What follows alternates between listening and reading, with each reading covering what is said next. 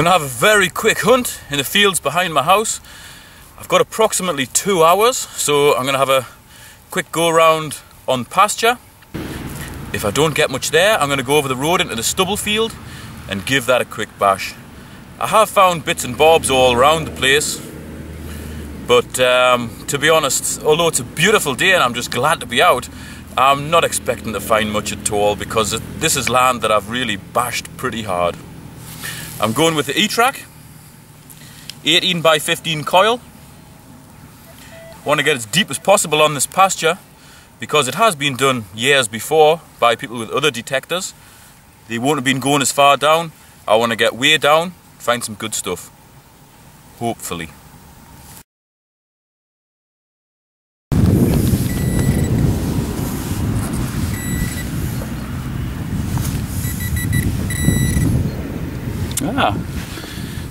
I was reading roughly 1246, jumping around a little bit, but it looks like a spindle whorl.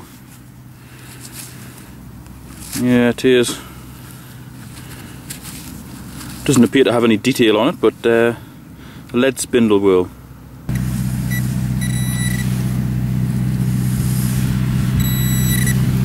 And not 5 feet from the spindle whorl, got a lovely big musket ball.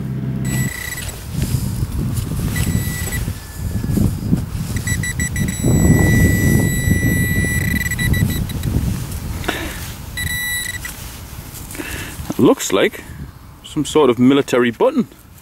That was about 7-8 inches down maybe. Can't quite see what's on there, but with a little bit of cleaning it might be a bit clearer. It's not a bad find.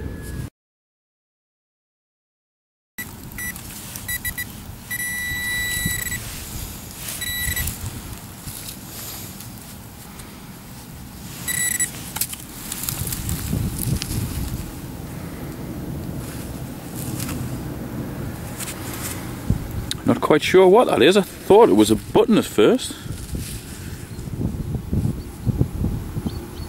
It actually has writing around the sides. It may possibly be a small Roman bronze coin. Maybe, maybe not. I'll have to clean that very gently, I think. This is one of those ones where you get down to the last tiny little bit of soil and then suddenly something metallic drops out. It's normally something reasonable. And I think this one is a small button. It is. But it does appear to have quite a nice pattern on. Not sure how well that's coming out, but it's quite a nice, well-preserved patterned button. Here's another one that was a tricky little signal. It was reading 12:15, but it wasn't half bouncing around. And it's either a button or another coin. It actually looks like another coin. Yep, there's definitely writing around that side there. Can't see. Oh, yep, it's a Queen. Wait, what it looks like is a Queen Victoria farthing, but it's in atrocious condition. Absolutely knackered.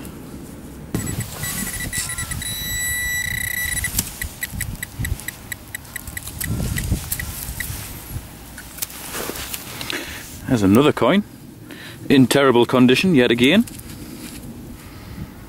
And by the size of it,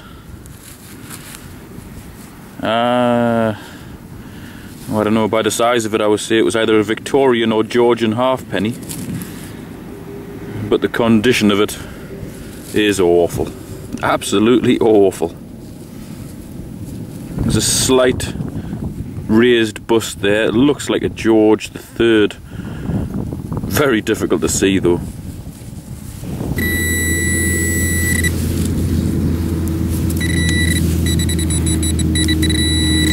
There's another musket ball. Almost looks polished, that one. Very shiny. Well, in just over 2 hours I managed to find maybe half a dozen things that are worthy of mention. That's them there. The finds do span the ages. We've got spindle whorl, which was used to aid spinning fibres or spinning wool. Hasn't got any decoration on it, so it's probably one of the earlier ones, Roman onwards.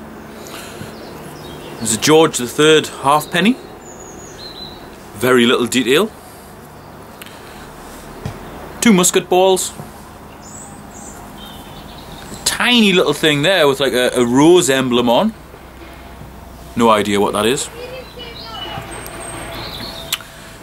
2 very small and very worn coins.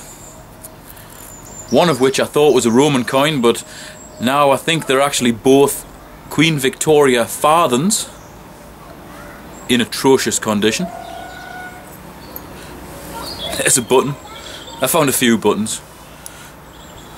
There's another button there with a little bit of detail on it, like a flowery sort of a pattern. That's very bent, but it's a, I think it's a clog clasp. It would kind of, it would fasten the clogs together, or fasten boots of some sort together. It does appear to have a little hook that's been either snapped off or bent on the back of it. And then there's the button. It's got a little bit of detail on.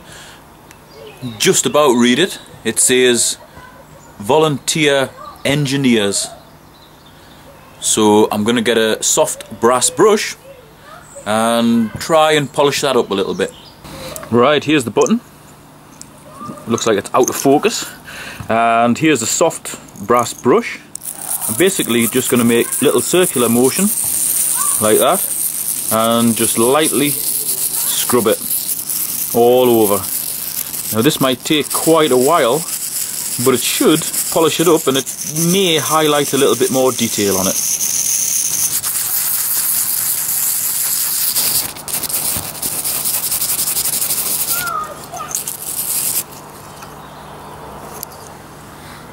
There, I think that's probably about as polished as it's going to get.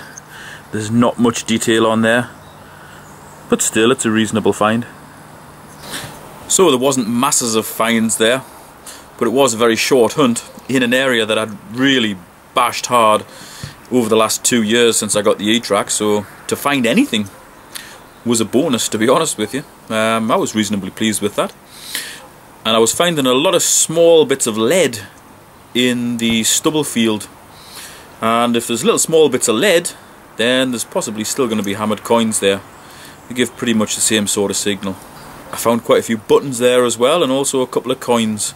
So I would say for every 20 copper coins I find, I maybe find 1 silver one. So I think I'm pretty much due a silver one over there. I may have a look there tonight if the weather stays good. I may sneak out for a couple of hours once everybody goes to bed.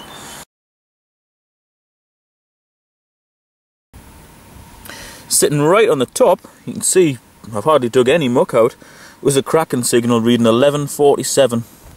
This is in the ploughed field just near my home. It's got stubble in at the minute, and people with any detector of any sort couldn't have missed that one. You can see the size of it there in relation to my hand. It probably is early 1800. If I can get any detail off it, I'll give you a date, but I don't think there's any detail on it. Nice big old musket ball there. Wasn't very deep, 4 inches maybe. It's a big old fella, that one though.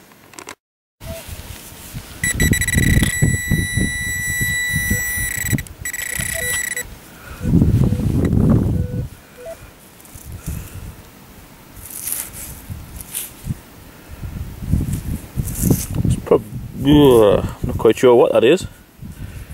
Looks quite similar to the buckles that the kind of buckles that would go on like a strap, like a musket sort of strap. The sling for carrying a musket rifle, but I'm not entirely sure. Would have definitely had some sort of strap or leather attachment of some sort. That was quite a long way down. Pretty much came out the bottom of there, which will be maybe 6 to 8 inches.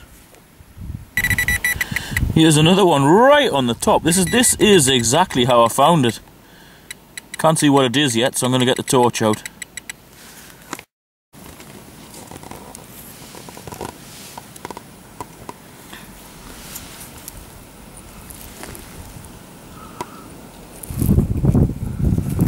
Can't really see it too well, although it looks like silver. Definitely looks like silver.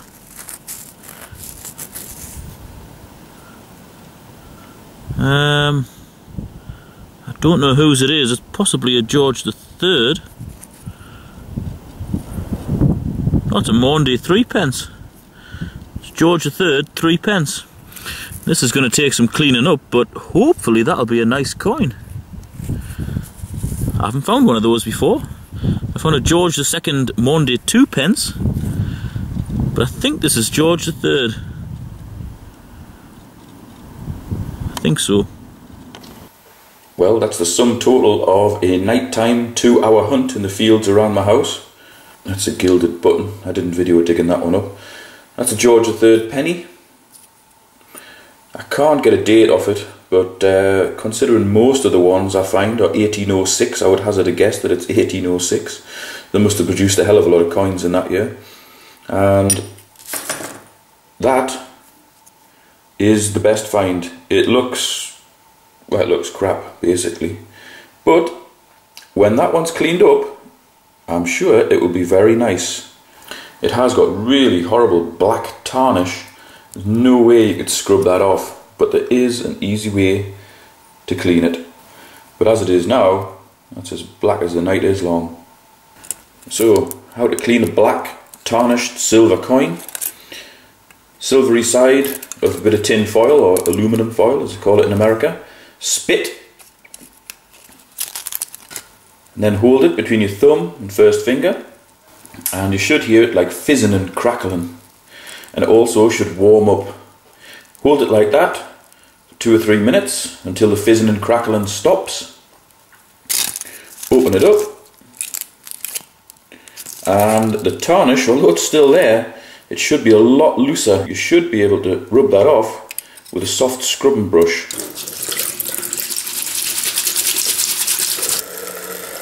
There you can see the black's lifted quite a lot. There's a very soft brush, so it's not getting it all off. And it's time to move on to the next stage. See the portrait a bit better. But now I'm going to use this stuff, bicarbonate of soda. Just tip a little bit into my hand, mix it with a bit of water. Then get a very soft scrubby brush and just scrub that paste into the coin, and you'll fairly be amazed at how clean it comes up. Just coat the coin in that, and then just give it a very gentle scrub.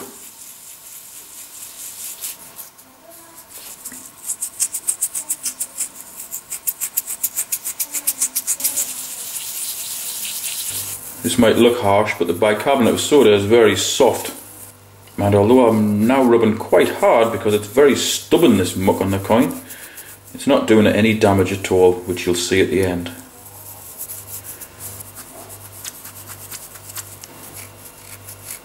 That coin didn't come up perfect. There's still a bit of muck on, so I'm trying the spit trick again, just to try and shift that last stubborn bit of muck. Well, I gave it another going over with the spit and tin foil, and then I rubbed a bit more bicarbonate of soda paste into it. You can see by rubbing the bicarbonate of soda in, it hasn't scratched the coin at all. It's just polished it up. Normally they come up perfect, but this one's still got a little bit of tarnish on because it was very, very black. It wasn't the perfect coin to start with, but it's certainly a hell of a lot cleaner now. Still bits of tarnish on it, but it was very, very black. You can see down the side of here there's still little pits off where the corrosion was. That's 1763, George III, 3p.